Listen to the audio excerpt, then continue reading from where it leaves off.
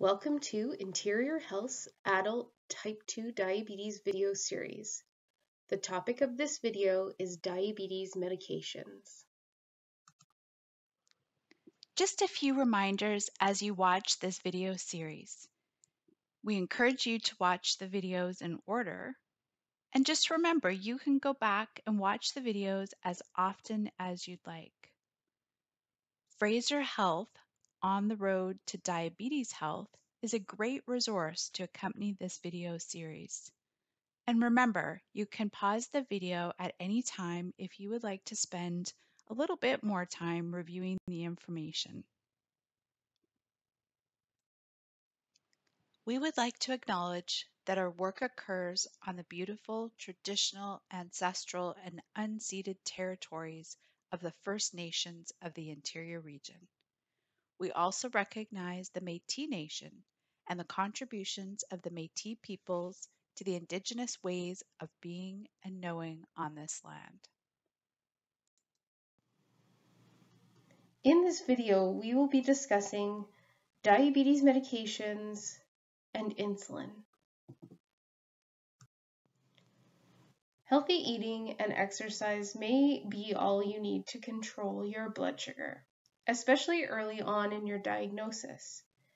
Sometimes your body needs an extra hand to bring blood sugars down, which is where type 2 diabetes medications can help. There are many out there, and some people need one type and others may need more. Talk to your healthcare team about what medications would be best for you. Some important points to remember. Carry a list of all your medications. See your doctor on a regular basis.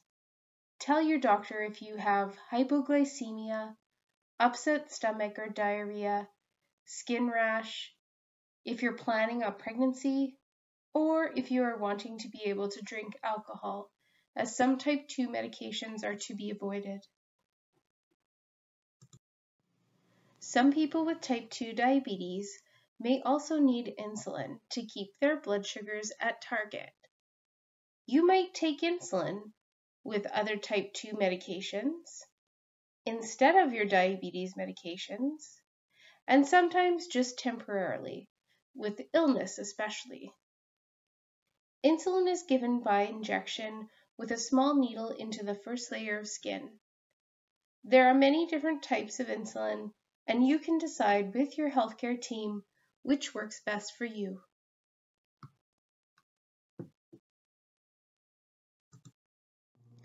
You have just viewed diabetes medications. We encourage you to view the remaining videos for more information about living well with type 2 diabetes.